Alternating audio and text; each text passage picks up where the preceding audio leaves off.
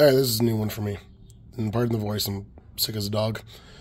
But, so, you know how at one point we all removed the orange chip, except in the fact that we're not going to, screw the warranty.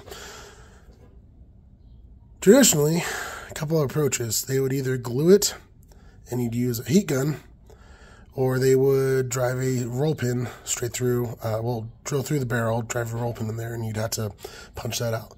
Now, this new level of fuckery here, they put the grub screw in, right? And then they melted the plastic over it. And now I have to meticulously try to pluck out the plastic so I can get that out. I was wondering why this is turning fairly easily, but that,